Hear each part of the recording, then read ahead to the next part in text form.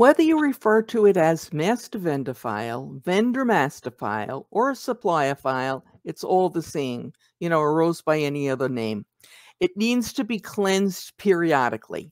How frequently you do that cleansing will depend on whether you view the process as a special project or part of your regular accounts payable process. Stick around until the end when we explain which approach we think is better and why. Hey, Guy, I'm Mary Schaefer, founder of AP Now, the place where you go for all the latest business intelligence you need if you work in, manage, or have responsibility for the accounts payable and or payment function. So let's dive in and let's get started. Let's start off with a brief description of what we're talking about. What is the master vendor file? The master vendor file is the repository of all information you need to pay a particular vendor. Now, most of the time, the master vendor file is maintained in accounts payable, but sometimes it's in purchasing, and occasionally it's in other areas within the company, possibly accounting, maybe treasury, but most of the time, accounts payable. Okay? Repository of all information. So what do we mean when we talk about cleansing the master vendor file?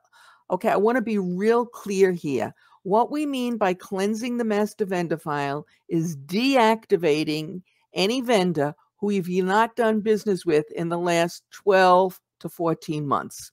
Now, we say deactivating, not deleting, because if a vendor comes back to you 2 years from now, you want to be able to have access to your information. You don't want it to be that you've, thrown it in the garbage and now you are stuck basically doing whatever your vendor wants you, but you want to have your own records. Okay. So that's what we mean by cleansing. We kind of leave vendors in there who we've been active with for the last year. So that's why we say sometimes 14 months, because you'll have, most organizations anyway, will have a few vendors that they do business with only once a year. Think about the company that you buy calendars from, or if you buy Christmas trees, the company that you buy Christmas trees from. So you only do business with them once a year, and their invoices and their payments won't be exactly 1 year apart. So you want to give yourself a little wiggle room. Okay, so that's what we mean by cleansing the master vendor file. So why do we have to cleanse it? Why can't we just leave vendors in there forever? There are several reasons. Number one, if you put your vendors in there and then never deactivate them, you'll have thousands and thousands, and in some cases, tens of thousands and hundreds of thousands of vendors in there who you're not doing business with, haven't done business with for a while, and it will really muck up your master vendor file. That's one.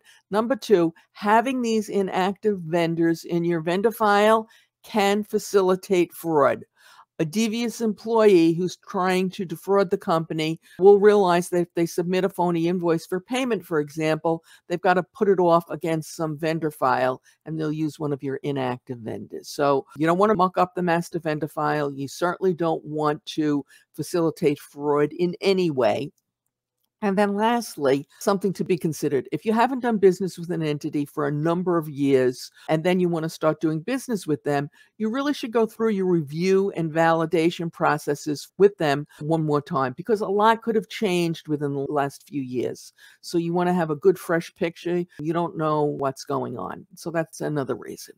So the million-dollar question, how often does the master vendor file need to be cleansed? Don't you love that word, cleanse? Okay, before we get to the ideal frequency for cleansing the master vendor file, if you like this episode, please give us a thumbs up. And if you loved it, please give us a thumbs up and subscribe. We produce new content for the channel 3 times a week. Tuesdays and Thursdays are devoted to accounts payable and payment issues, and Saturday we reserve for Wordle. Okay.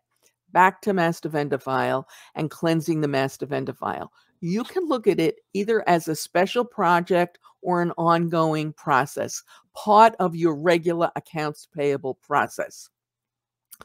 Now, you know what happens with special projects, okay? We always have good intentions of doing them. We always want to do them, but somehow there's always something more important that comes up. There's always an emergency, and they get backburned.